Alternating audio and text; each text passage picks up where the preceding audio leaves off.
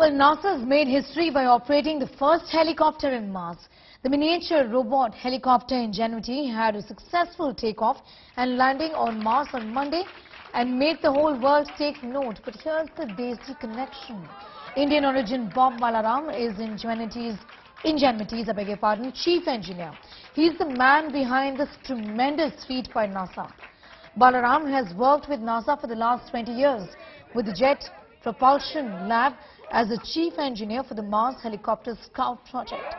Bob did his bachelor's in IIT Madras and then moved to America for his master's.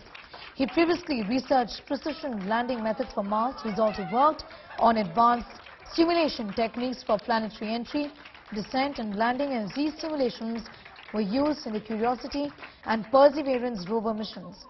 Balaram's tech genius has ensured NASA created history again. Ingenuity, the 1.8 kg helicopter, which has two counter-rotating blades and a solar panel for power on its roof, will fly for a total of 31 Earth days. The helicopter was carried to the Red Planet last month, strapped to the belly of NASA's Mars rover Perseverance with the successful flight. NASA's helicopter paves the way for aerial surveillance of Mars and other destinations in the solar system.